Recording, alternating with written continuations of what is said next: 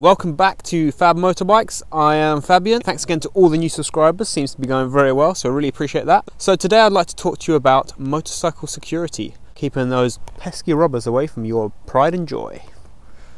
Keeping your motorcycle secure, mostly I believe it's about adding layers of security, and at the end of the day it's all a deterrent upon deterrent upon deterrent. If they really want your bike, they're going to take it, but you need to put as many obstacles in the way to ensure that it's basically not worth their time.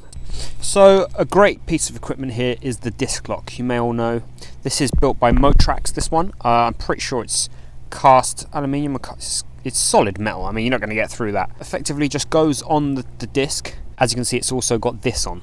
This is more or less a reminder and a bright deterrent, so potential thieves can just see, oh, it's got one of these on, I'm not going to bother.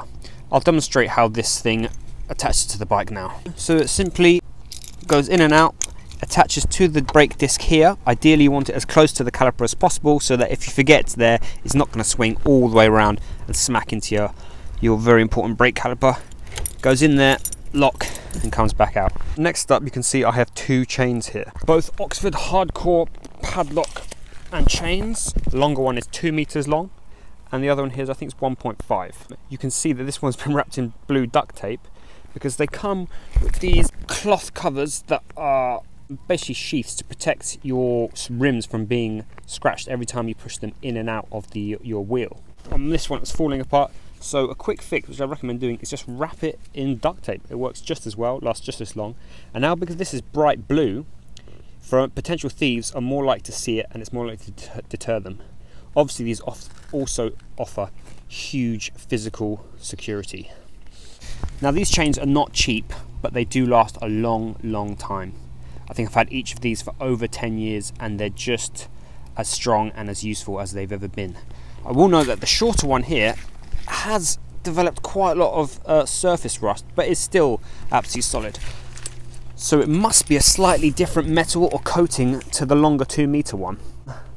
Who knows, but I'm still happy with both these products. One goes on the front, and the blue duct taping protects the rim from getting scratched. Done. And one on the back. The benefits of having an extremely long chain like this one is that I can lock it to a lamppost or anything really solid and immovable, because ideally you want to stop any potential thieves from picking up your bike and sticking it in a van. Also, when you do lock it to an immovable object like a lamppost, if you can, try and get the chain off the ground. The reason for that is if it's on the ground, here there's a solid object, which is the ground, that they can lean against with an angle grinder. And finally, one of the best deterrents you can get is the trusty motorcycle cover. If a potential thief can't see you've got a brand spanking new 2020 Ducati Panigale V4 X582 brilliance under there, they don't know what to steal. They can't see it. They know it's a bike, but they don't know what's under there. Good high quality covers will have these holes for your chains to go through, meaning it's really difficult to lift the cover off. It's all a deterrent and all these little things add up. Again, at the back it's exactly the same. All a deterrent, but front and back. If it's only got it at the front or one side or just at the back, they can flip the cover over the whole bike and have a look. What else could you do? Well, you could have an alarm and an immobilizer. I have had these. The downsides of an alarm is basically it seems to be set off by the wind or any little slight piece of movement, and it drains your battery and it becomes an electrical nightmare really. And also no one seems to really take notice of if your alarm goes off. It's like no one cares. So if you're not around to check, it really doesn't do anything at all.